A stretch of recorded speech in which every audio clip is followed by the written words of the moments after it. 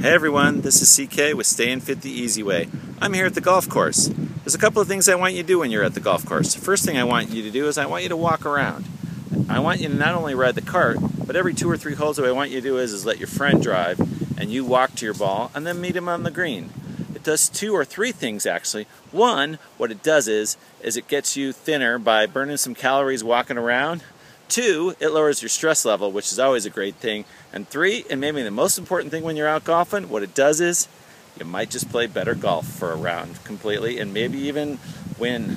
But remember, you don't win in golf, you just play golf. See you next time on Staying Fit the Easy Way.